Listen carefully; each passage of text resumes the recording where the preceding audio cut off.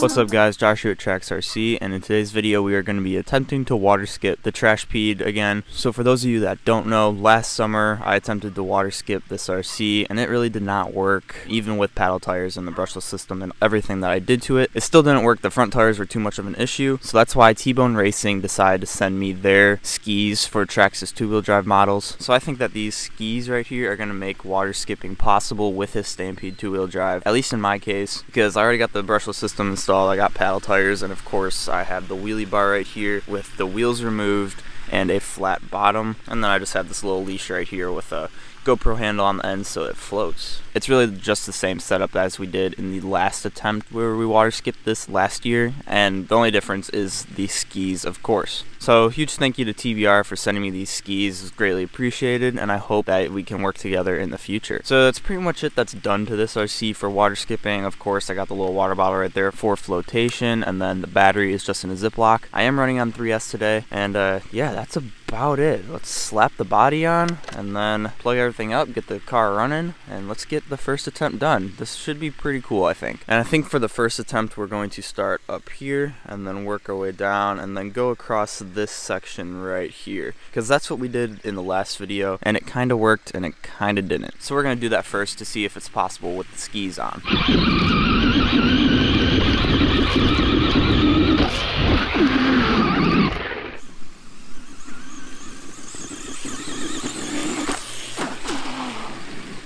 Well boys, that definitely worked. It literally jumped into the water.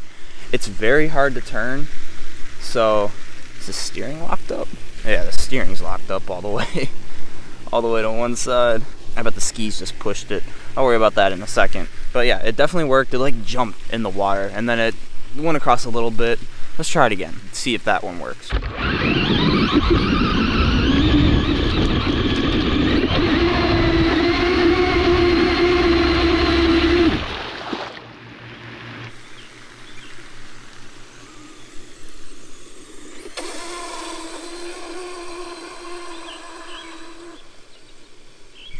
Alright guys, that one worked pretty good.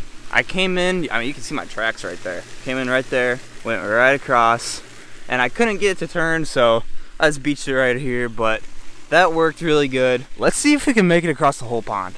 Honestly, I'm gonna try to avoid the fountain, but let's just see what happens. What's the worst that can happen? So yeah, let's get this set up. We're gonna try to go across the whole pond.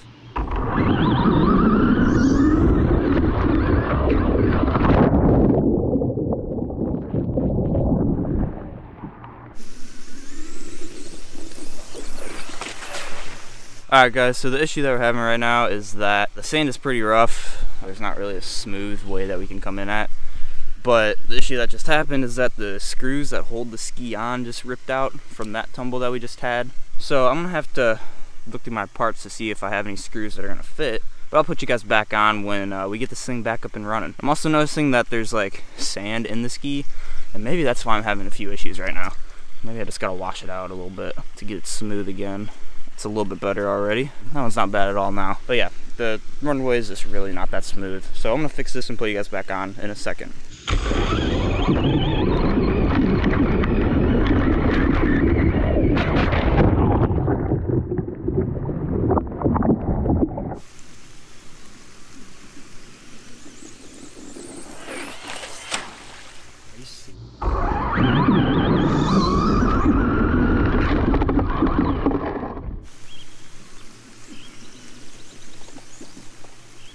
Alright guys, so a little bit of an update here on some stuff I just fixed. First of all, as you guys have been seeing, the screws right here ripped out. So I ended up putting longer ones on both sides and then backed them with a nut. And then in the last attempt that you guys saw, so I ended up breaking the left caster block right there, just cracked at the bottom. So I put an RPM one on it. I probably should get aluminum ones if I'm gonna run these skis, but I also need to get rid of these things right here with the C-clips. I need to get one that goes all the way up, and ideally I'd be able to back it with a nut, but you just can't get one in there and there's no threads on those. So the next thing I need to do before we get our next run in is free up the skis a little bit. There's just some sand in there that aren't really allowing them to rotate. So I'm gonna do that really quick and then we could get our next run done. I'm actually gonna try not to do it in the sand this time. I'm either gonna do it coming in right here or all the way over there. There is a little flat spot down there, and there's not going to be a ton of run up, but I think I'm going to try it right here first.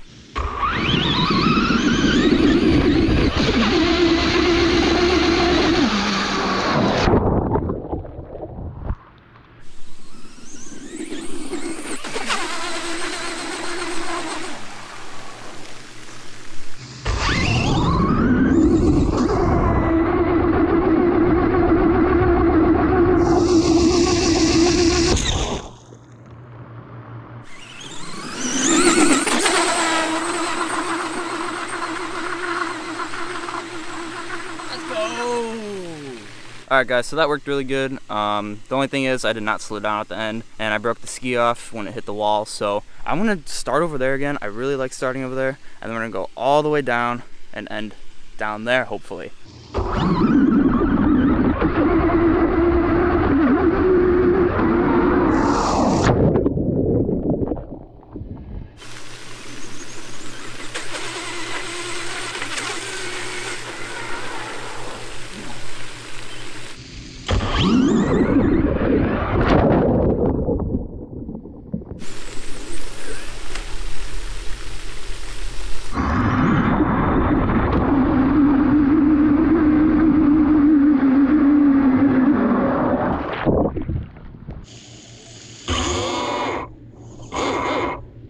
Alright guys, so after many challenges today, I think this may be it. It won't move, but the gears are spinning, so I'm thinking that there's something going on in the trans, and I just do not want to take that apart right now. If you guys want to see another video where we go across the whole pond, hopefully without any issues, definitely comment below. I think it's so possible, so possible. I just got to get the front end strengthened up a little bit to handle the weight of the skis folding back if they do. Basically I just need to upgrade the casters and all that, and then I need to take apart the trans, see what's going on in there. So I'm probably going to do another video on this, going across the whole pond hopefully, but let me know if you guys want to see that. But I mean, just these skis worked so well on the water. Not that great in the sand, that's what I figured out. I can't really get a ton of run up, or else the faster it goes, the more it just wants to like bury it under. But so far my only complaint on these skis is because of that, how they like to fold under. It breaks all this stuff in here.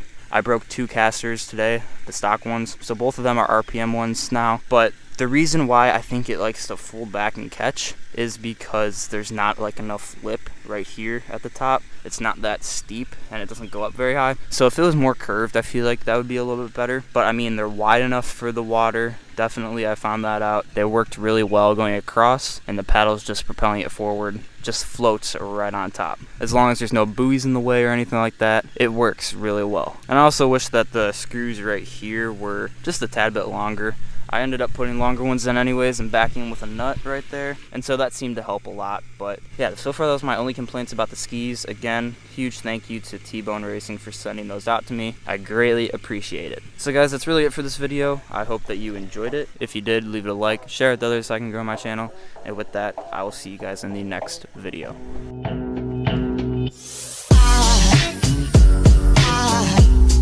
Aside from my soul.